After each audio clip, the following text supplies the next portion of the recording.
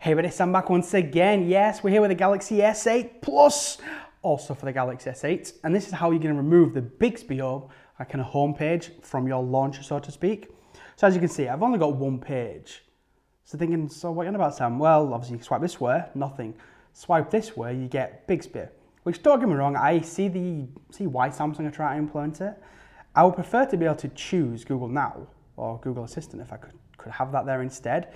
But Samsung being Samsung, they won't allow that. But I don't want to kind of accidentally swipe into it. So how do I remove it? Easy enough. Just pinch on the actual screen, swipe across, and as you can see there, Bixby, tap that, tap home, job done. No more Bixby on the home screen. Now we'll be doing another video showing you how to disable the actual button that will work to get rid of Bixby altogether.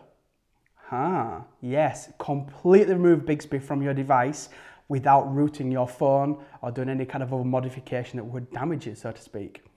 Anyway, that's it. That's how you remove the Bixby home panel from here on a Galaxy S8 and your Galaxy S8 Plus. If you've got any questions in regards to this or anything else you know what to do by now, hit me up in a comment down below.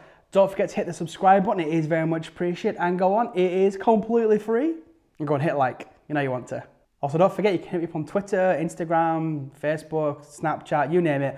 All the links are in the description down below. Check out my previous videos on screen right about now. And yeah, I'm going to get off and say thank you for watching, and you'll hopefully see me. Well, if you don't see me, you'll definitely hear me in my next video. Cheers, everyone.